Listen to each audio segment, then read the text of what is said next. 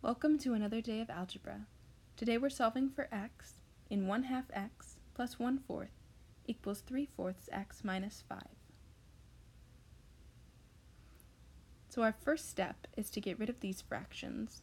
So the number that we can multiply every fraction by and make them all cancel is 4.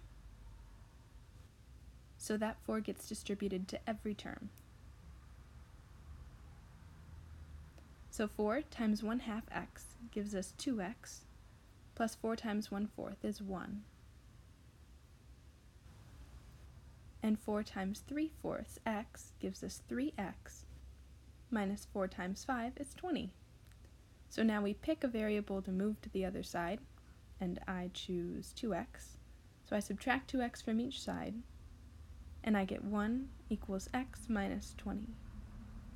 To get x by itself, I just have to add 20 to both sides, and we get x equals 21.